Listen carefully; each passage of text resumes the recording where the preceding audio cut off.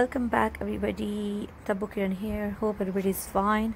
So today I'm gonna repot these two beauties. This is Croton and this is Sting of Ray. So I got this last month, start of June, from online baby shop. So it was a baby, it's still a baby, but it got this new leaf. It gave me this leaf and I was really happy about it. I'm gonna repot it, and the first reason I can see some roots and it's still in the nursery pot, and the second reason is like this pot dries out very quickly within 2 days, and I'm going away for a few days, so I'm gonna put it in a pot where it will not dry out quickly once I will water it. Almost it can spend a week without water. And also this beauty Croton, this is, you can see it's root bound, and I just want to repot it. Also it's in a very small pot, still in the nursery pot, so I just want to take it out and let's see the root system here. So the roots here are like sorry, I watered it yesterday. I didn't know like I'm going to repot it today, but today is the time to repot because I'm not doing anything else.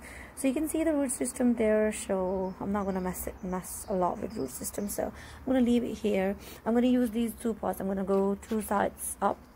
Usually I go just 1 side up, but I'm going to put in this because I just want to keep it like moist longer when I'm away.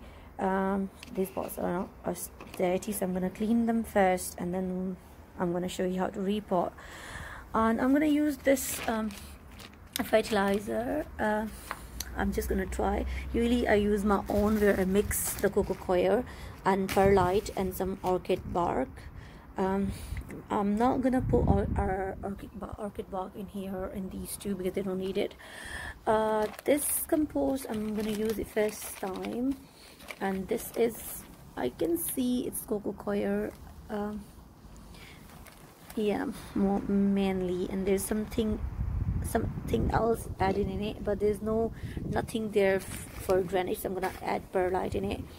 So I'm gonna use 50% of this, almost 40% of my cocoa and cocoa coir, and then like 10% this to add more drainage because I'm using big pots, so I'm gonna be careful if I water too much. So I'm gonna show you how I do it. So first I need to wash these 2 pots. Okay, so I'm gonna use, as I told you, 50% of, because these are very small pots and they already got some soil, so I'm gonna use that soil as well. Oh, that fall, it's quite windy. 50% this, so I use 50% of that fertilizer or compost, which I've shown, not fertilizer, sorry guys, compost, which I've shown you, and almost 40% of cocoa, which is my own. I'm not mixing it. Mix it, and then just use my hands. Mix it almost, because I'm gonna add more drainage to it. Wait more. So perlite gives drainage to the soil and adds more oxygen, and also helps water to flow quite easily. So the compost is, just mix it properly. I'm gonna use some water.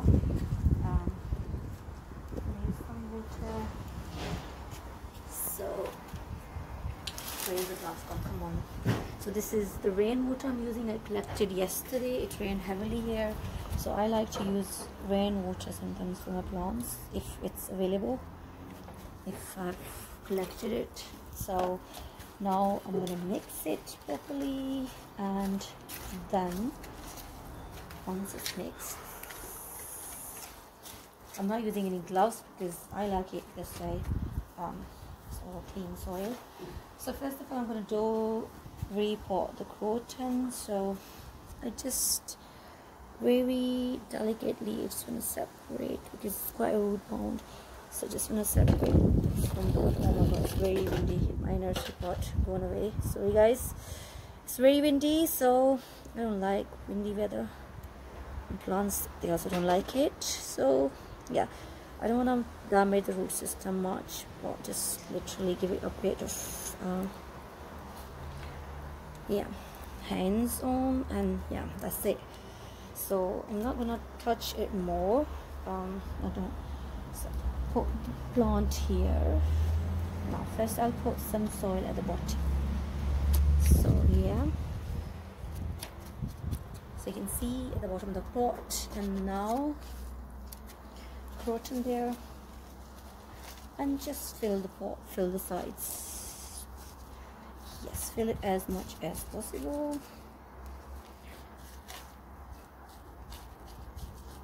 Yes, so press it gently.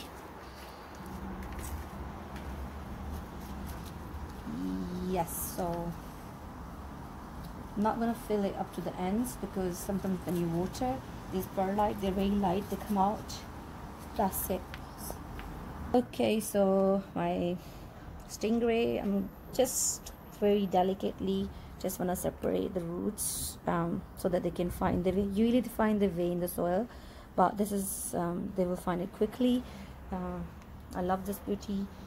There's dirt everywhere, but I'll clean it later. So I don't know if the soil is too okay for it. I have to make some more soil, but that's how I'm gonna do it. So I'll show you what I did at the end. Okay, pause.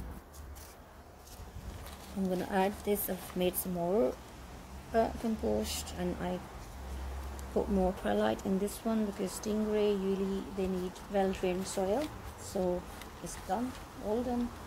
I'm gonna clean them later, and then I'll give you update about their growth in next video.